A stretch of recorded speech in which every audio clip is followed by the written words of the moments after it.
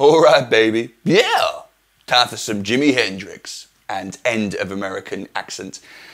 In this free video drum lesson from drumstheword.com, I want to teach you the first drum solo that occurs around 2 minutes 29 into the song Manic Depression, drummed by the great master himself, Mitch Mitchel.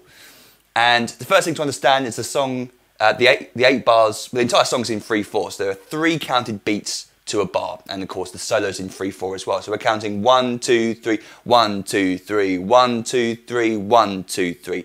Tempo's around 150 BPM, so the click is going by 1, 2, 3, 1, 2, 3, 1, 2, 3.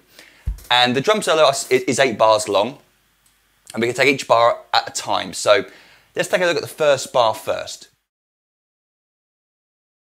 So before we take a look at what Mitch actually plays in the first bar, let me introduce you to a rudiment called the 6-stroke roll. This is actually what Mitch uses to play this first bar. It's a really, really popular drum lick. I love it to bits because the accents that fall in it fall in really interesting places and allow you to move your hands around toms and orchestrate it in interesting ways. As the name suggests, it's 6 notes long, so it fits really well into triplets, perfectly in fact, so it was made to be played through 16th note triplets. And Mitch played this lick a lot because it flows and so well, it sounds very nice, and you can orchestrate it, like I said earlier, in really interesting places. So you can start it with either your right or left hand, but if you're right-handed, then you want to start it with your right hand. And it's 1 single followed by 2 doubles and then a single at the end. Right, left, left, right, right, left. Right, left, left, right, right, left. And of course when you loop it round, it sounds like this. Right, left, left, right, right, left, right, left, left, right, right, left, right, a bit slower. Right, left, left, right, right, left, right. Notice how it goes left, right when you loop it round. The next thing to do is to add some dynamics into that. And what you want to do is make the doubles nice and quiet and the 2 single notes at the beginning and the end, the first and the 6th note, loudly. So watch as my hands come up high for the loud notes while the doubles are played down low like this. Right, left, left, right, right, left, right, left, left, right, right, left, right, left, left, right, right.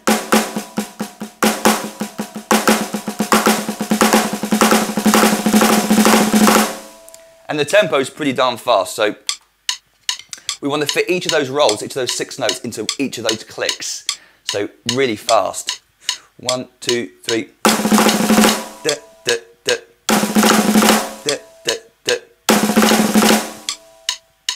Well, here's what Mitch does. He plays, we'll take out the bass drum for now. Beat 1, we're just playing the first note of the 6-stroke roll on the high tom. And when we flow into beat 2, the other accent is on the snare drum as well. So beat 2 starts on the snare drum, and then the last note, the left hand, is up on the high tom, which means when we flow into the beat 3, the right hand moves up to the medium tom. So for the second beat, we get 1, 2, 3, 4, 5, 6, 1. And that there is beat 3. So slowly, again without the bass drum, the whole bar is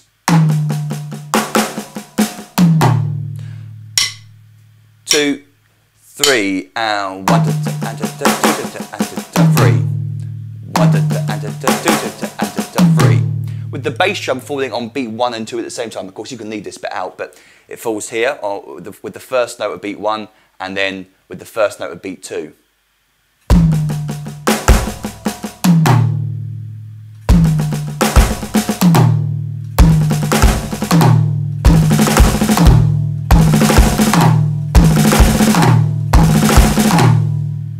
And that's how it sort of flows. To get out of that bar, at the very end of beat 3, we just play a pickup note on the last note of that triplet, 3 triplet, with the left hand single snare drum note falling into the second bar. So that bar, medium tempo again. You're feeling 1, 2, 3, 1, 2, 3, 1, 2, 3, a 1, 2, 3, 1, 2, 3, a 1, 2, 3. Up to tempo, here we go.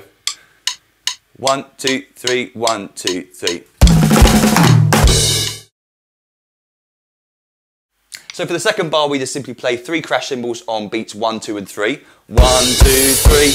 And you can play right, left, right, or right, right, right, whatever you want to do. 1 crash cymbal, 2 crash cymbals.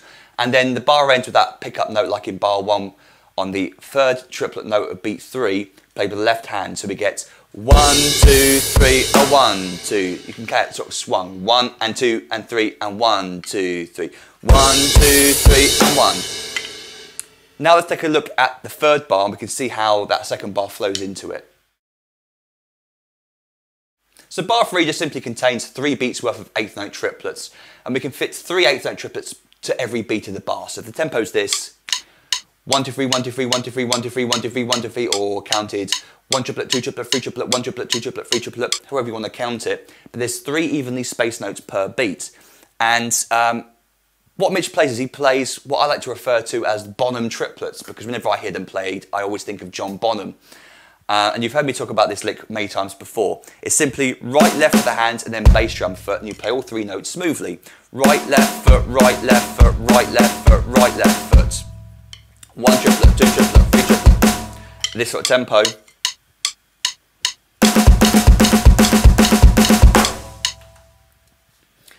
And all we've got to do is work out where the hands are being played. So for beat 1, both hands on the snare drum. Beat 2, right on the medium tom, snare drum, bass drum. And then beat 3 is floor tom, high tom, bass drum. Simply 1 triplet, 2 triplet, 3 triplets. So let me play for you bars 2, 3 and 4 at a slow tempo together. Sounds like this. 1, 2, 3 and 1 triplet, 2 triplet, 3 triplet, 1, 2, 3. Do it even slower. 1, 2, 3 and 1 triplet, 2 triplet, 3 triplet, 1, 2, 3 and.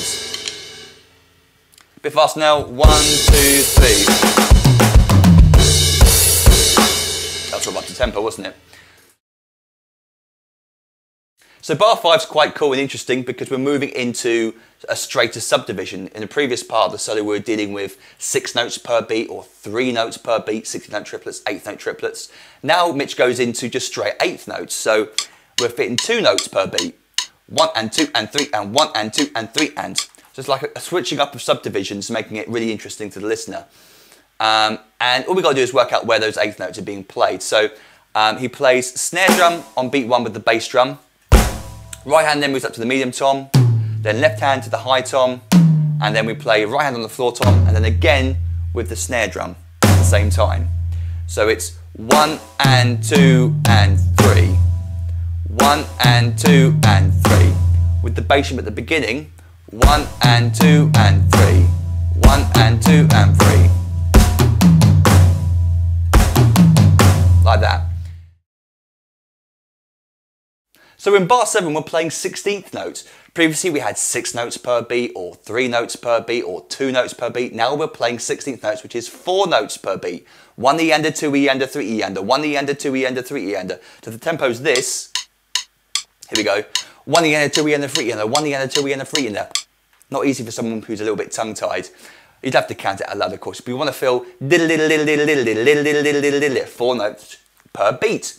And what Mitch does is he plays one of his favourite rudiments, one of his other favourite rudiments, the Paradiddle.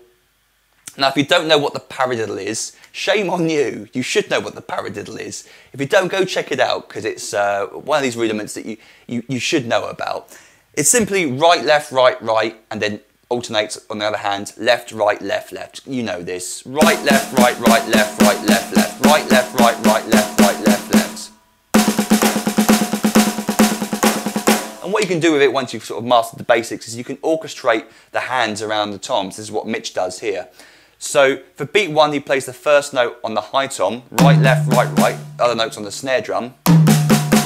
And then beat 2, start on the snare drum, left, left. The right hand moves to the floor tom for the E of 2, left, left, which flows also into the next note on beat 3 with the right hand, which is the floor tom as well. Left, left, right. 2 E and a 3. 2 E and a 3. So slowly up to beat 3. 1 E and a 2 E and a 3. 1 E and a 2 E and a 3.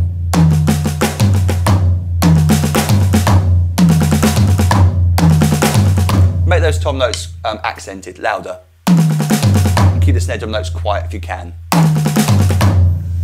Bass drum forwards with the first note on the high tom.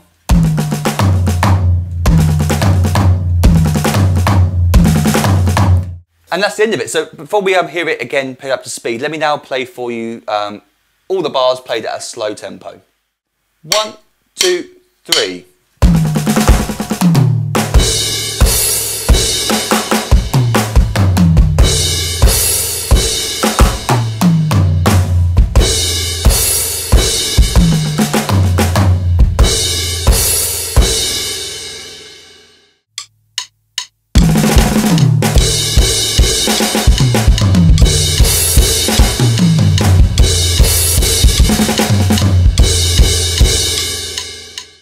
So as always, you can download the free PDF drum chart for this lesson from my website. There's a link beneath this video where you'll be taken to the blog entry where you can print out the PDF drum chart for this whole solo. While you're there, you might also want to check out some of the other free lessons I offer on my website. There's hundreds there to choose from, plus some of the video drum packs which you can purchase and then download, or my Drum Masters video song pack, which is a 6 DVD box set which I send to you through the post, containing all of my best videos, charts, ebooks, etc, etc. Join me on Facebook, please. You can find me just by typing Drums and Words into Facebook, and you can email me if you've got any questions as well, rob@drumsandword.com. Always happy to help.